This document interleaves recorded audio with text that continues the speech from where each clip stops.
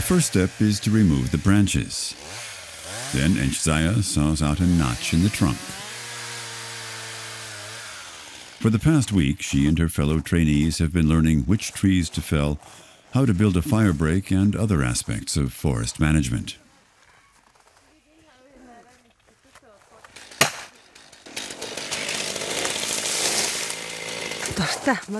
I really enjoy the work outdoors.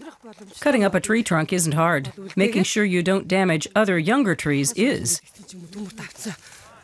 We're in Salenga province in northern Mongolia, 200 kilometers north of the capital, Ulaanbaatar.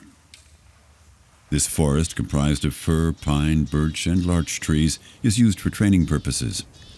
Budding foresters from the town of Zunkara come here every couple of months for field experience.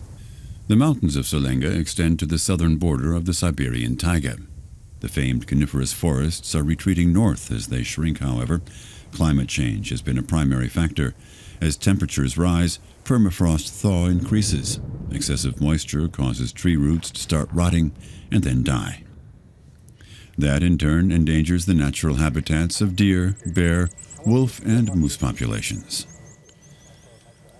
The booming Mongolian economy, with its growing hunger for wood and fuel, is another culprit. Meanwhile, mining companies need huge amounts of water for washing gold. Most of it evaporates and is not returned to the rivers. Drier air near the ground means more forest fires. Mongolia has advanced environmental protection laws, but still lacks the qualified staff to implement them. A college in Zunkara is training the next generation of foresters and environmental engineers, with textbooks written together with German experts. Trainees learn how to nurture young trees and how many trees per hectare they can harvest sustainably. That expertise will also have to be passed on to their successors. The college particularly welcomes applications from women. Enchzaya's parents were very happy when she told them she wanted to become a forester. My father has a patch of land leased for 60 years from the government. Every time I come home from school, my parents give me more encouragement. It's a hobby for us, they say, but you can make it your profession. The college also has cooperative programs with other partner companies, such as this sawmill. The idea is to ensure that Enchzaya and her fellow students have employment in the future.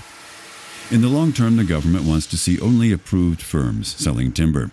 To gain that status, companies have to have environmental engineers on board. Within the next 3 years, Mongolia will have 1,000 more homegrown experts in the field. It's their output that could determine whether the taiga survives.